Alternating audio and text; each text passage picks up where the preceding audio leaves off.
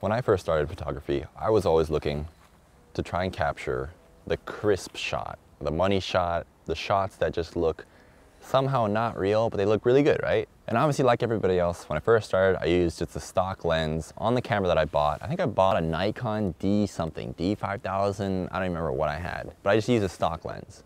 And after a while, I did some more research and I was like, I want to level up my shots. And I went ahead and bought a 50mm 1.8. And then I thought this was the end all be all, but I still wasn't happy. So after some discussion with my friend Ryan, he put me onto this lens, which I'm currently shooting on. It's the Sigma 35mm f1.4 fixed prime lens. And this lens, let me tell you, this lens has changed my whole photography portfolio. How so, you may ask? The capability of this lens, especially for portrait photographers, is unparalleled. And for the price point, I don't think there's a better lens on the market. So today I'm gonna give you the advice that I wish I got when I first started photography, especially in portrait photography, but it works in all subjects. This lens is all you need. It's all I own for just still photography. And I'll show you why it's so great at its price point, but also the versatility that it has in terms of portrait photography. Trust me, once you buy this, you're not gonna wanna go back. All right.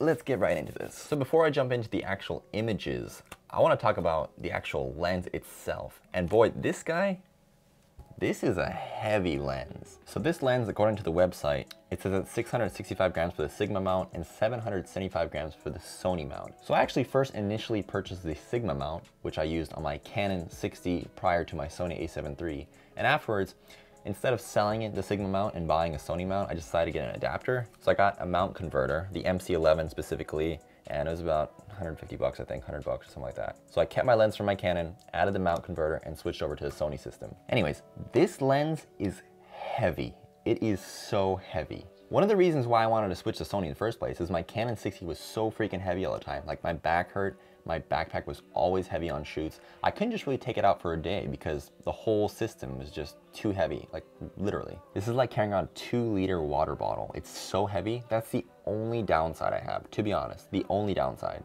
Moving on to positives, this lens is a beast. It's got autofocus, manual focus. I only use manual focus typically for portrait photography. I go ahead and set up with my focus peaking. But the autofocus was really good on my Canon. When I added the MC11 converter, the autofocusing still works on the Sony, but it's a little bit slow, just a tad. It does great, but it's a little slow, and it also makes sort of like a ticking noise as it autofocuses.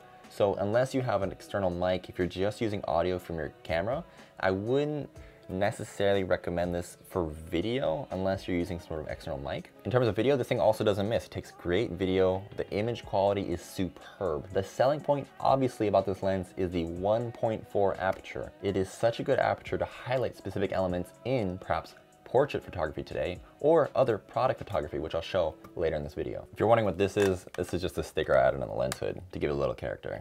Besides that, I always keep the hood on just to protect it from any scratches. I actually lost the lens cap, probably should buy one, a little lazy. I've had this lens for 5 years now, I believe, 4 or 5 years. And to be honest, this is the only lens that I use for photography, besides the fisheye that I just bought. So I'm gonna go ahead and show you the exact images that this lens takes.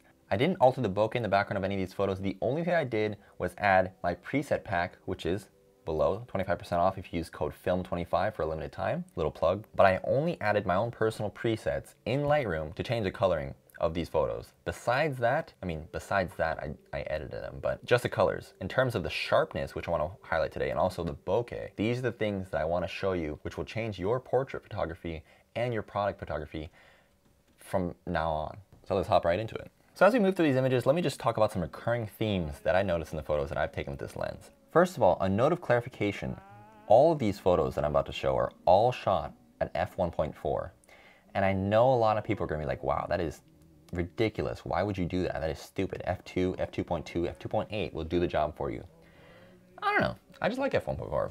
It gives a really strong break between your background and your subject while also retaining some sort of, I guess, atmosphere from the background. So in these first few images, you can tell that the subject is clearly displaced from the background. This brings a sense of emphasis to what you want to highlight in your images.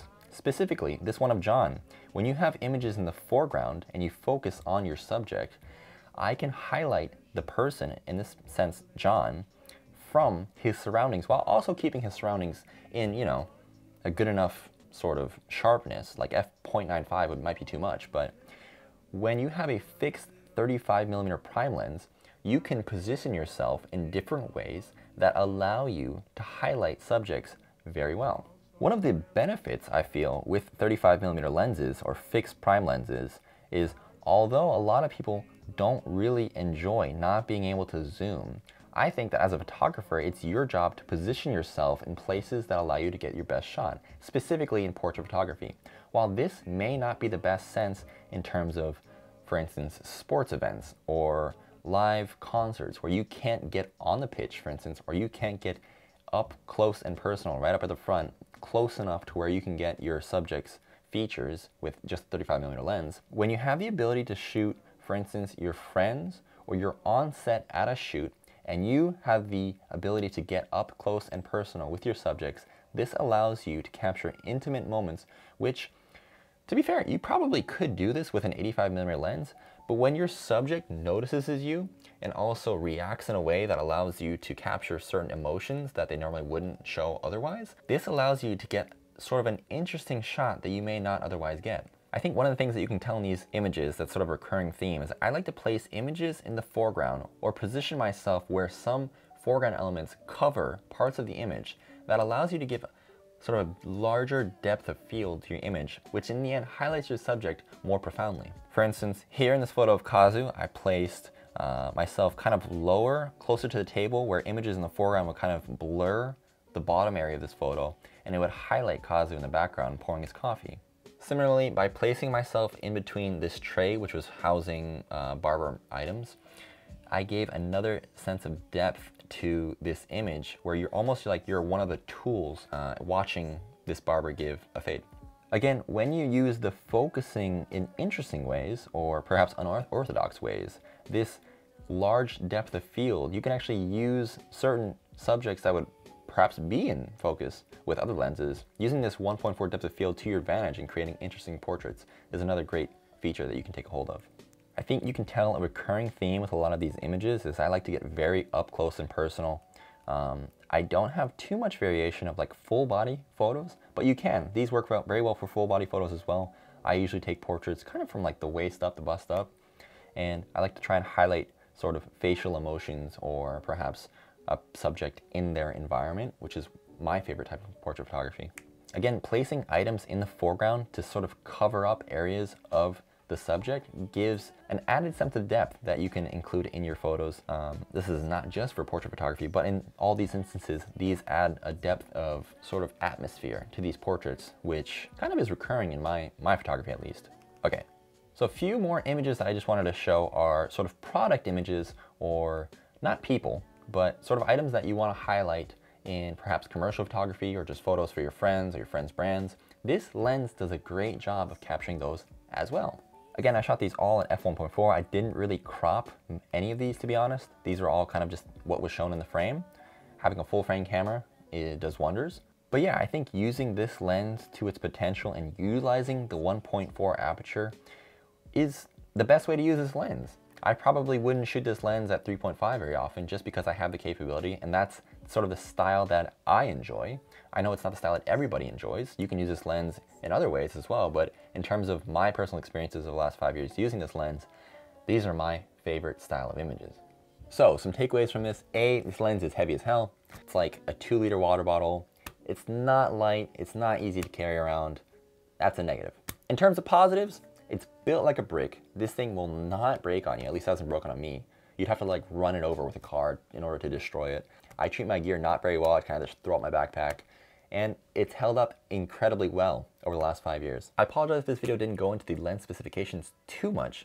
I mean, you can Google all the information. I just wanted to show you exactly how it performs in the field. Definitely in terms of positives, however, I think this is the best in terms of price point for portrait photographers. This lens currently runs from anywhere around $650 to about $800 with or without perhaps different accessories. I actually purchased my lens on eBay. I got a really good deal for it back in 2016. Obviously, used camera and used camera part websites are fantastic for getting cheaper deals on great products that aren't used too heavily. But yeah, again, in terms of lenses in general, this is the only lens I basically use for any sort of photography. For video, I use the Tamron 17-28, but I don't use the Tamron lens for photos usually. I'm not really a big fan of how the images look on this lens. Recently, I've been using the fisheye lens as well, which you can check out the review right here. However, in terms of professional and also just portrait photography for friends, for family, I think you should look no further than this lens. There may be better lenses out there. I may be naive. If you know any better ones, go ahead and link them below. Put them in the comments. I'll go ahead and check them out. I really appreciate you guys always interacting with me. Go ahead, please click that subscribe button and turn on post notifications. I really appreciate it. I am going to be posting hopefully 2 videos a week from this point on, maybe more. So go ahead and stay tuned for that. And I'll see you guys in the next one.